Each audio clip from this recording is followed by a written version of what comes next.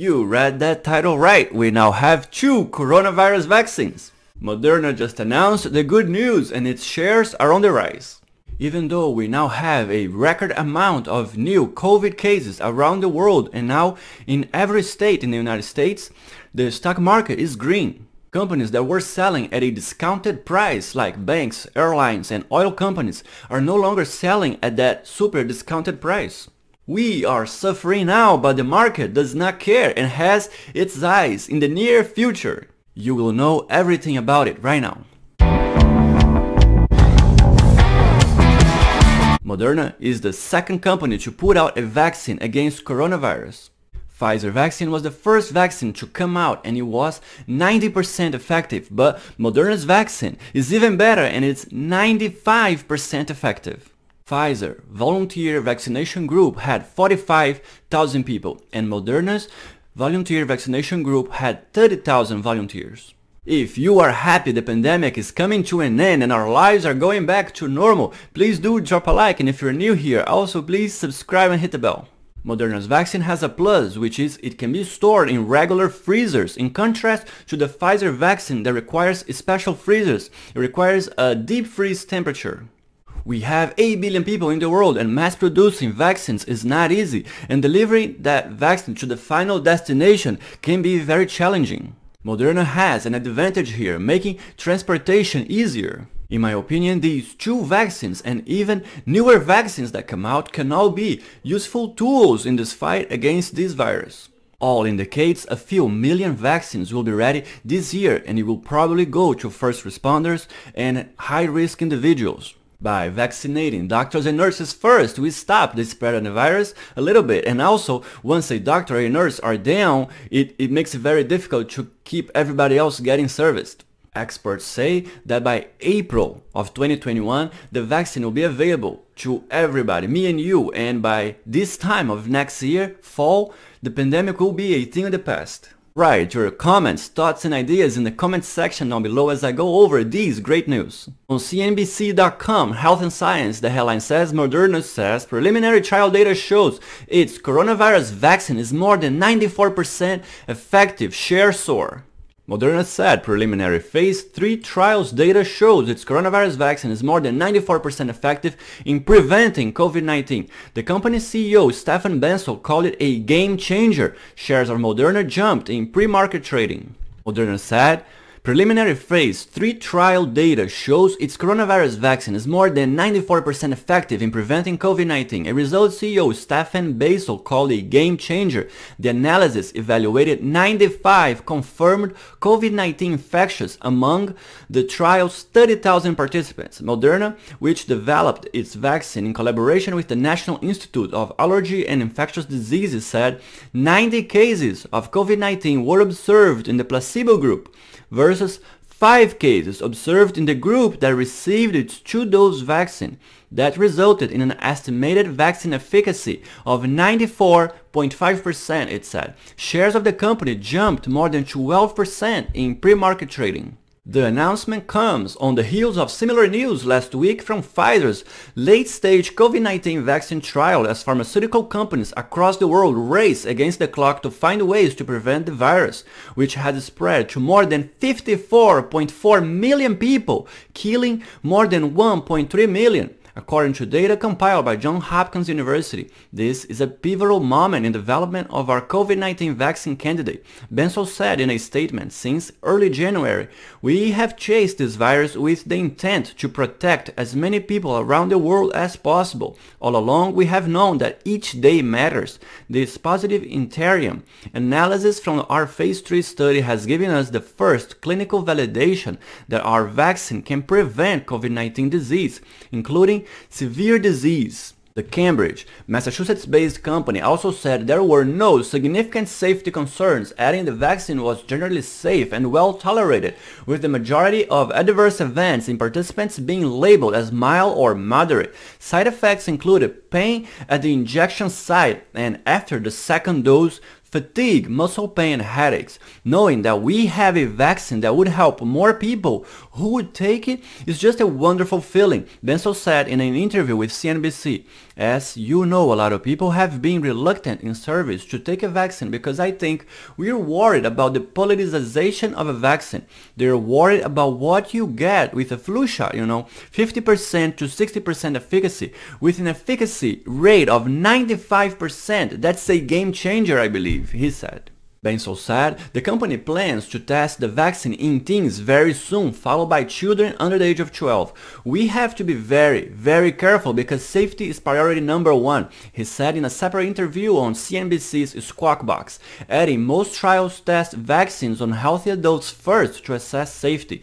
Investors were expecting Moderna's vaccine to be highly effective after Pfizer, another frontrunner in the Covid-19 vaccine race, said last week that its product was more than 90% effective. Moderna's candidate, like that of the Pfizer-BioNTech partnership, is using messenger RNA or mRNA technology. It's a new approach to vaccines that uses genetic material to provoke an immune response. Moderna said on Monday its vaccine remains stable at 36 to 46 degrees Fahrenheit, the temperature of a standard home or medical refrigerator, for up to 30 days. It can be stored for up to 6 months at -4 degrees Fahrenheit. By comparison, Pfizer's vaccine requires a storage temperature of -95 degrees Fahrenheit. Moderna told investors on October 29 that it was actively preparing for the global launch of its potential vaccine after completing enrollment in its phase 3 trial a week earlier.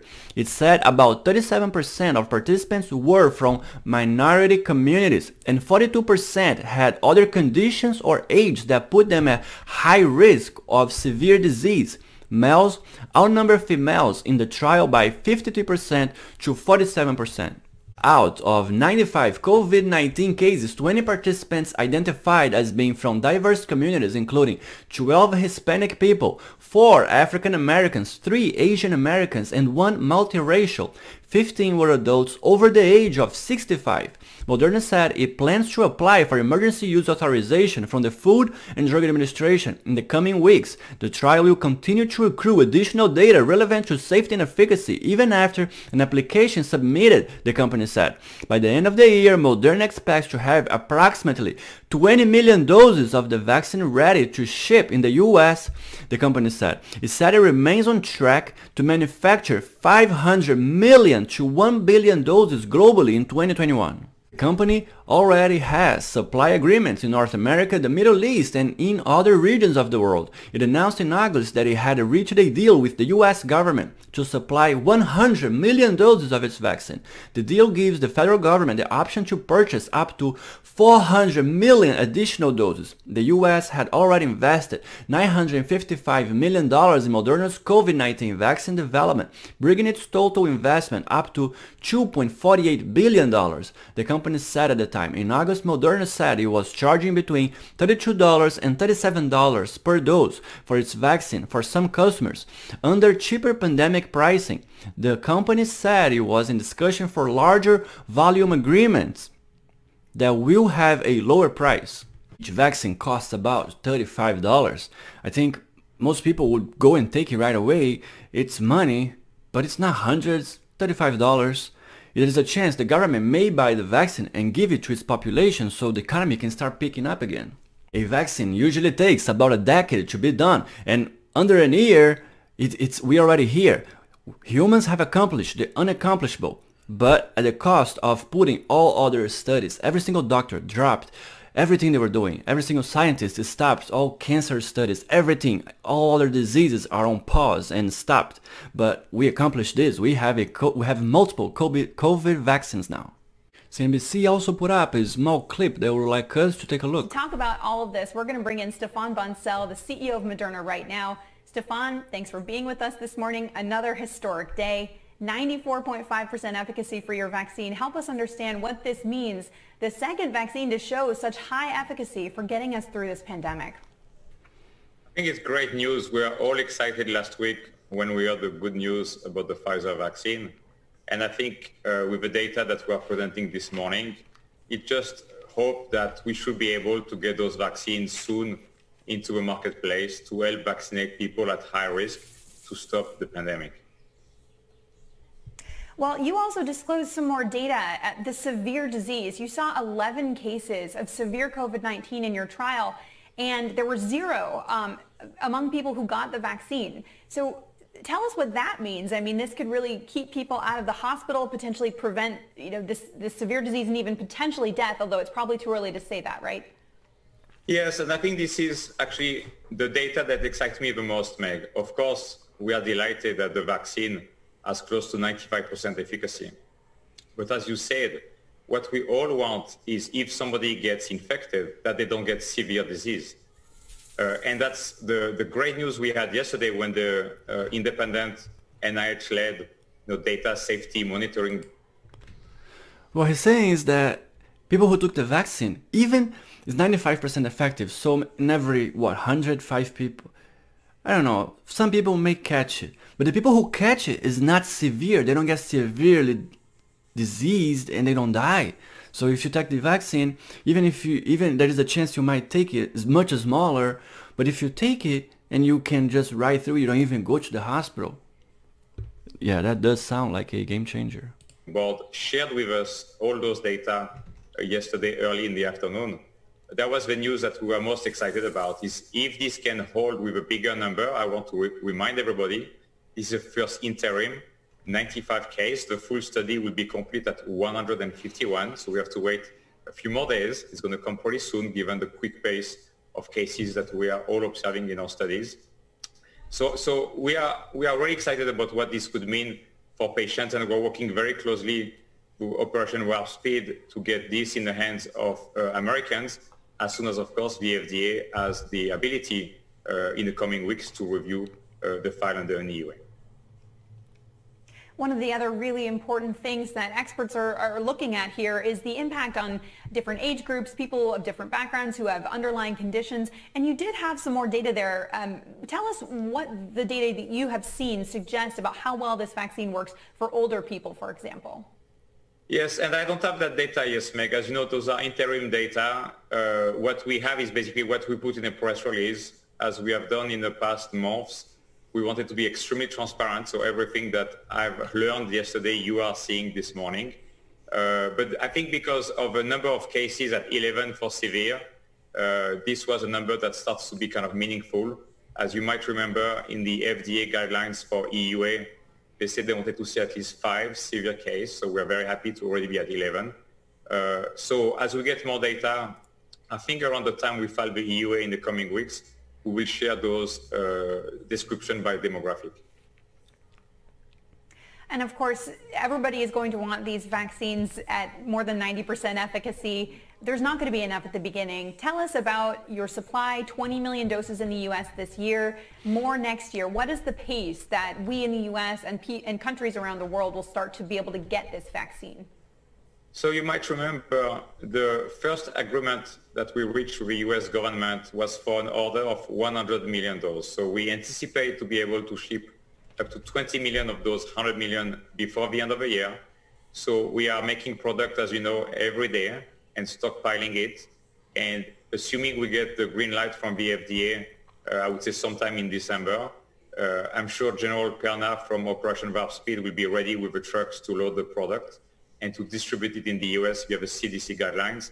And then every week we'll be making more and more product. And once the product is approved, basically every time we have a lot that is approved by the quality control unit of Moderna as meeting specification, will be shipped right away. We need that every day is going to matter.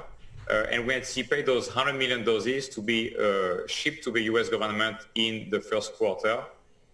And that's what is really exciting. So I think with our vaccine and the other vaccine, that's a good hope that we should be able in Q1 to get people at high risk vaccinated in the US if they desire so. The vaccine is ready. Now, mass producing it is a challenge, and then distributing it another challenge. But so many people already took it, and so many people will keep on taking it. By the time the vaccine is available for me and you, regular people, I think we will feel safe taking it because so many other people will have already taken it. And so far so good. They should get to phase 3 trials because they already tried in the other phases and everything so far so good. Thank you so much for watching this video. Feel free to check out some of the other videos coming up on the next screen. Have a wonderful and COVID-free day.